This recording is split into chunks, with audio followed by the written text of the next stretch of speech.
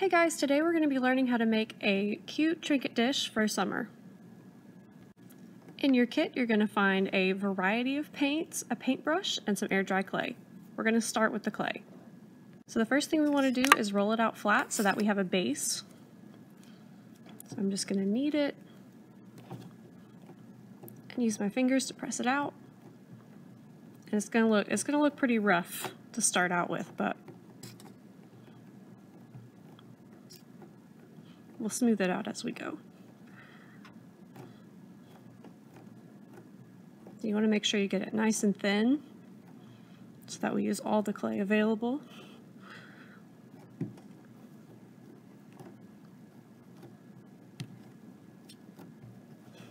Right, taking the little plastic cup that the clay was in, I'm just going to stamp out how big I want my circle to be.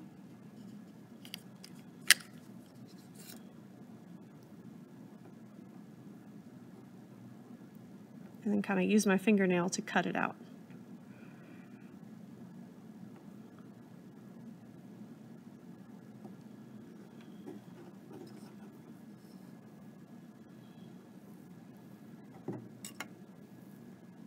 All right. So this is going to be the bottom of our trinket dish. Now we're going to give it a little bit of a lining. So I'm just going to take from my access clay, I've taken just a little piece off of it, and I'm just going to roll it out like a snake. Because we want this to go around, it's going to be the border.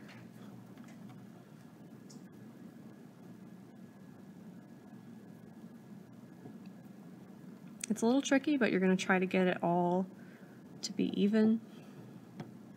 So no like clumps like this in the middle.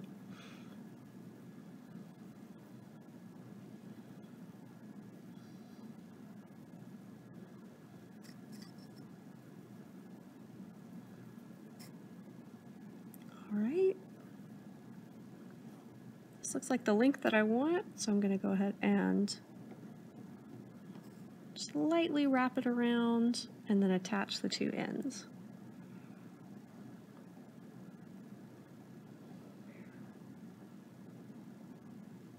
Alright, so I've taken the same cup that we got the clay from and put just a little bit of water in it.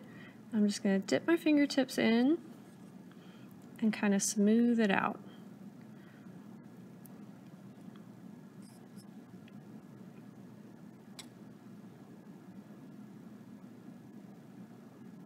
And this is going to help our border stick to the base better.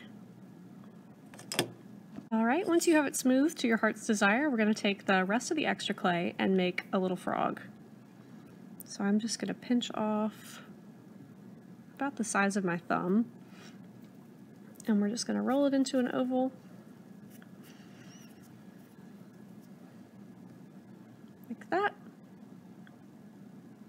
And this is going to be the base for our frog.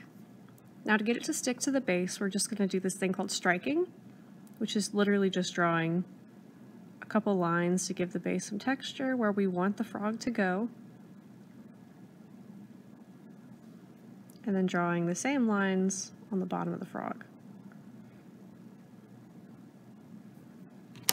And that's just going to help it stick. Just press him in.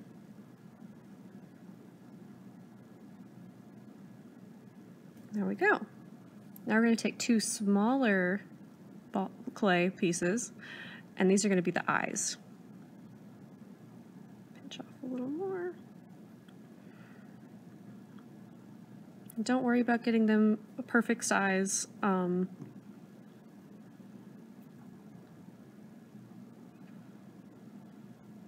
just going to roll both of those into little balls.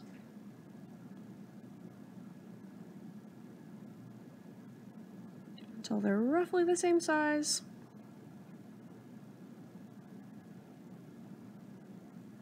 Cool. Alright, so we're going to do the same thing again, taking the end of our paintbrush. Just make a couple lines where we want the eyes to go.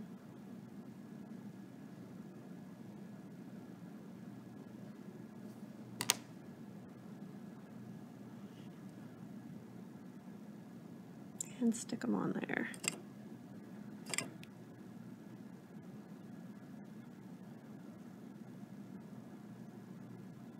Kind of looks like a Mickey Mouse head. All right, and then we're going to give him a little inner tube so that it looks like he's floating on the water. So I'm going to pinch off just a little more, and again, roll it into a snake. And we're going to do the same thing that we did with the border. Just roll it out until it's all roughly the same size.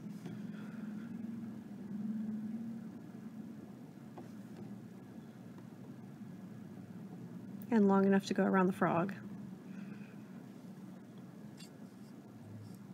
Oops, still too short.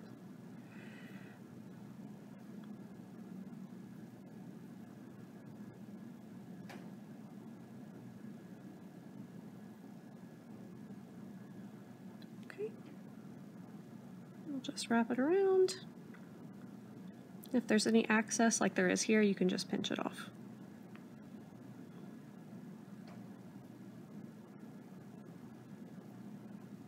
I'm just making sure it sticks to the base and it's secured to the frog. Now if you'd like, you can take more water and just kind of smooth out any little imperfections that you don't want.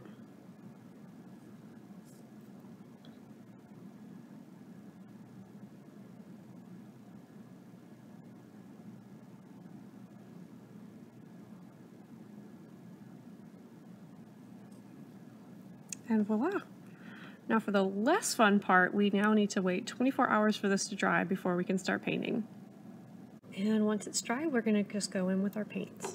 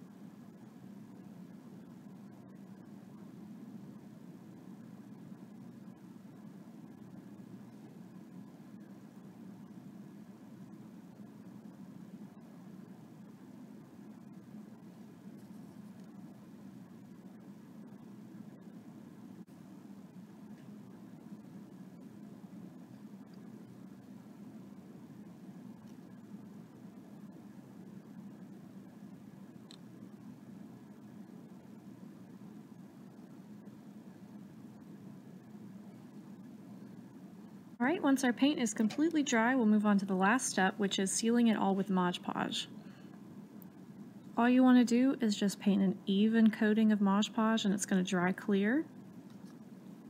And that way all the paint will stay on and it'll just seal our little figure in a little better.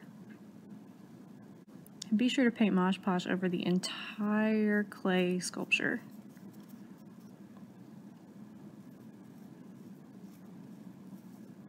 Once that Mod Podge is dry, you've got one froggy boy.